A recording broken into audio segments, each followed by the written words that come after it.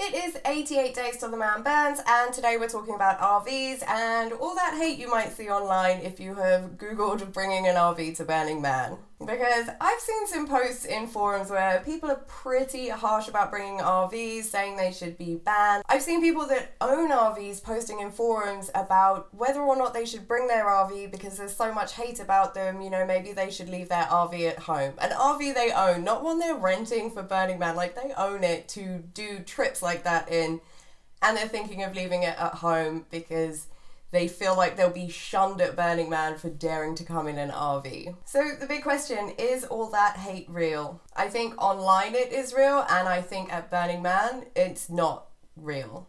Or it's a very small minority of people. Even online it's probably a very small minority of people that go to Burning Man that actually care about your sleeping arrangements, about how you decide to do Burning Man. Everyone's there for their own burn, like, what does it matter what you're sleeping in? How does that affect them? Unless they're your direct neighbour and you are doing something to be annoying, because an RV is a great tool to annoy your neighbours. So, you know, that's kind of the first problem and part of where RVs have got this bad reputation from, and that's just being inconsiderate to your neighbours, you know, running your generator at stupid times, having all the fumes pumping into someone else's camp instead of your own, you know, just generally being a nuisance. And those kind of things are easily solvable. You know, it's your generator, it should be making noise in your camp, not parked right next to someone else's camp on the border of yours so that it's annoying them. You know, if you've got things that are making fumes, those fumes should not be going directly into someone else's camp. They're kind of quite easily solvable things. People that do those things, they would probably still be bad, inconsiderate neighbours even if they came in a tent. Just an RV is, you know, a great tool for annoying people. Really like ups the level of annoyance if you are going to be a bad neighbour. And being able to come in an RV is a great option for people that maybe otherwise wouldn't be able to come. You know, pregnant people, disabled people, elderly people. Some of them may not be able to camp in a tent. Some of them might actually need the RV. Then there's the people that are working or doing something at Burning Man that are doing very long hours, that having an RV makes that possible. And that doesn't mean that you need some special circumstance to justify you bringing an RV. You know, if you want to bring an RV, like maybe you just want air conditioning. Maybe you don't want to have to check the toilets in the middle of the night. Maybe you already own an RV. Like, why would you come in a tent if you own an RV specifically for going on trips like this? Like, why would you leave it at home? You own it. Like, it really doesn't matter why you want to bring an RV. You have just as much right as everyone else around you to do Burning Man the way you want to do it.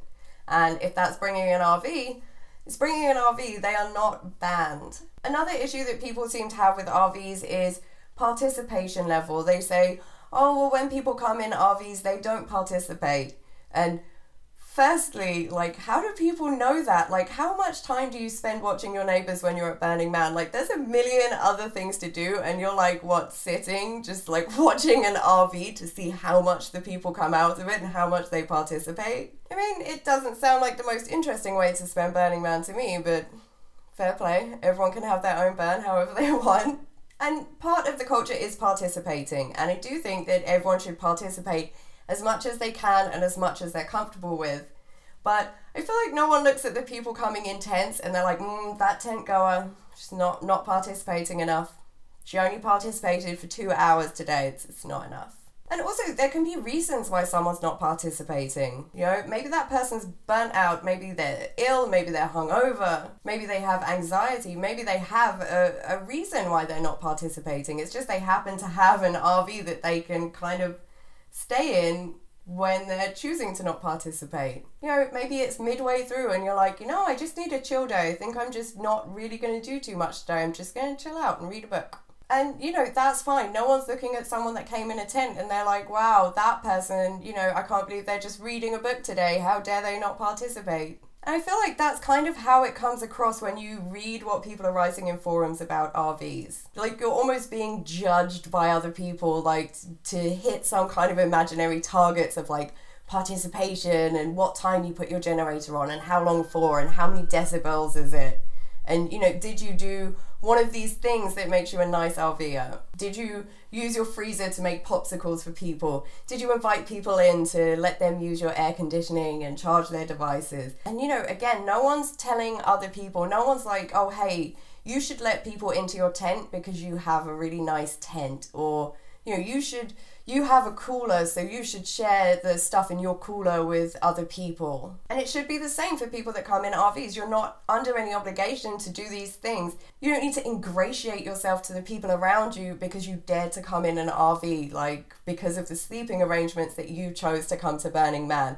You don't need to apologize for that. You don't need to make it up to the people around you and be like, here, have some popsicles, please don't hate me because I came in an RV. Like, they are nice things to do if you want to do them, but you're not obligated to do them. You don't feel like you need to do these things as some kind of apology. Do what you're comfortable with. If you are not comfortable with having people that are not part of your group come into your RV, that's fine. You are under no obligation to do that. You do not need to plan to bring extra supplies so that you can make food for other people or make popsicles and things like that. It should just be something that you do if you want to do that. The same with like gifting, you know, you don't have to gift, but if you want to, you can. It's not obligatory. And it's the same with RVs. If you choose to use your RV as a way to gift other people, great. If you don't, if you're not comfortable, you don't want to, whatever, like, don't. It's absolutely fine. And you'll often see a point that like, oh, it's so ugly to see a wall of RVs. But yeah, it's